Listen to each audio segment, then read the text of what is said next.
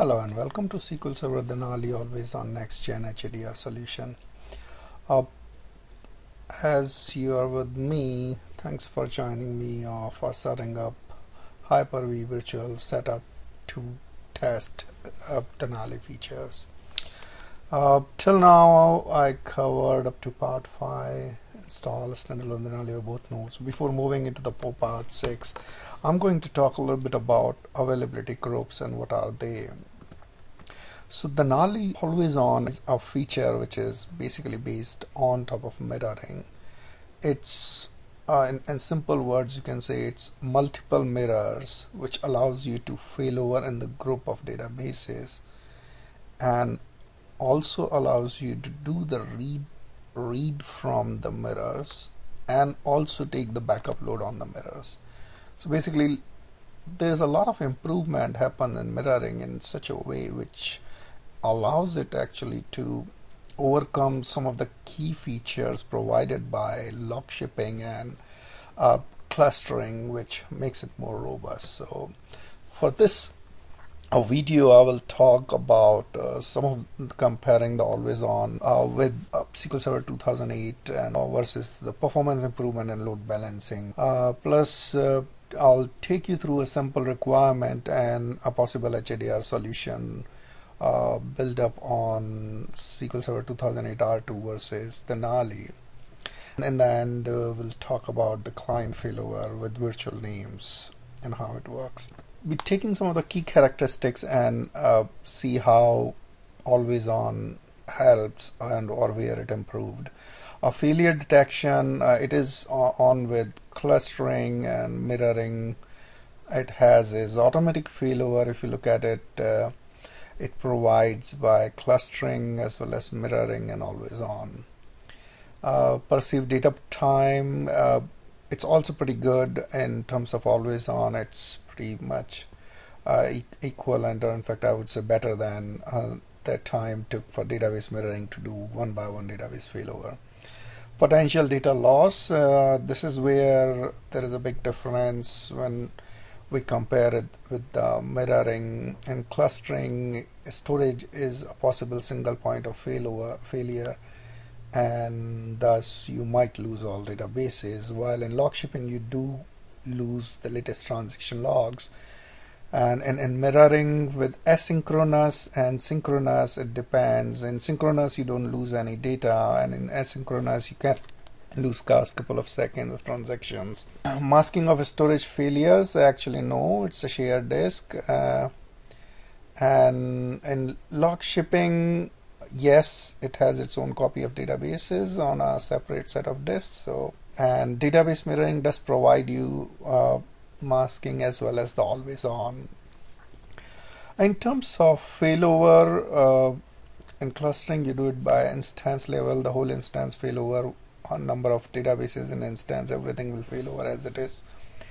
Log shipping, each database, it's again a manual step, no automatic. So database mirroring also does it at each database level, while AlwaysON brings up the group failover, which allows you group of database to do the failover if one of the database got failed out of them. And that's a big improvement in terms of how it comes pretty close to what clustering provided before.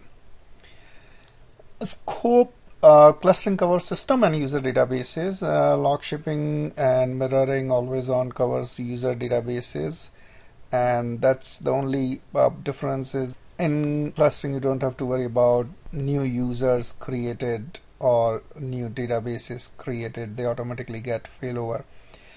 While in log shipping, mirroring and AlwaysON, you have to reconfigure every time you add a database. Virtual name, clustering, yes, one per instance you have a SQL Server virtual name which can failover. In terms of log shipping, no virtual names are there, you have to manually do the failover. And database mirroring, you have a client failover partner at client level, which if you configure the client properly, they'll automatically try to connect to the failover partner. .NET and Java does support that feature. AlwaysON, the one best thing here is that you can create multiple availability group here, and for each and every availability you can have a different virtual name, which means if you have multiple applications running databases on the same server, you can actually club the group of databases and provide those applications their own virtual name, and which does allow them for any maintenance or something to do transfer them to a different database server to any of the partners, and allow you to do a much better level of load balancing without making much manual effort. Well, database mirroring does provide so multi-site auto failover. Yes, vStretchLand provides that. Log shipping does not. Database mirroring, you can configure a witness and get that achieved. And AlwaysON does provide the multi-site auto failover. Let's learn some of the other key improvement and load balancing you can achieve through these technologies. Clustering, readable secondary, that's not possible. Log shipping, yes. In terms of database mirroring, you can take the snapshots, readable secondary, and in AlwaysON it is available without any constraint or restrictions. Connection loss in log shipping, yes, whenever you do replay the logs, the existing connections will be dropped. In terms of database mirroring, you can create the snapshot, but that will keep the stale data and you have to refresh the snapshot again and again. In AlwaysON, there is no connection loss. Users will continue to access the read-only operations on the mirror without worrying about any of the connection dropping or stale data. Another important criteria is backup from secondary. In log shipping, that's not allowed, and database mirroring not allowed, and this is a new feature introduced in AlwaysON, which allows you to take backup from any of the secondaries you have. So you can completely offload the work done at this point with SQL 2008 done on primary DB server to take backups, transaction logs, a full backup and differential backups, and you can actually do everything at a secondary mirror. A deployment maintenance in terms of clustering, it is the initial deployment is time consuming, and log shipping is difficult to implement at best, even though it's automatic. But if you are combining it with mirroring, then it becomes manual, and you have to create the manual way to manage if database mirroring is failover. It affects the log shipping as well. Database mirroring, again, medium. If you have witness, you can do auto failover, but that's again usually you have to configure another event to initiate the failover for some other databases. AlwaysON, it's pretty easy. One of the best interface you can see to configure, provides you multiple level of secondaries. So for most of the needs, you would not be needing a separate configuration of mirroring, log shipping, and clustering, and that's what we'll see in the example. A flexible failover policy. This is something new in Windows 2008 R2, and especially improved in Denali. A multiple level of failover can be configured to avoid particularly any kind of unnecessary failover or false alarms. DBCC on secondary, this is a new feature provided in AlwaysON, where you can run DBCC show contage or DBCC check table, check DB on the target to validate the data is good. Patch upgrade downtime, and this is something very important. In terms of clustering, if you are installing any service pack, SQL service pack, you do have to ask for a downtime, and usually there is no much option other than breaking the cluster and doing it separately and then adding the cluster back, which is much more time consuming and risky. In terms of log shipping, yes, it requires patch upgrade does require downtime. It doesn't avoid the downtime part. Mirroring, it is less. You can do the failover to the mirror and then do the patch upgrade and do the failback. So very minimum downtime, and AlwaysON does come with that Statistics on a reporting node. This is another new feature introduced in AlwaysON, where you can all the queries for reporting needs you are running, the read-only queries you are running on the mirror database. If there are any statistics needs to be updated, they are capped into TAMDB, which means you do not have to do the statistics for the read-only operation on your primary server, so that they get replicated onto the mirror. Multiple database copying.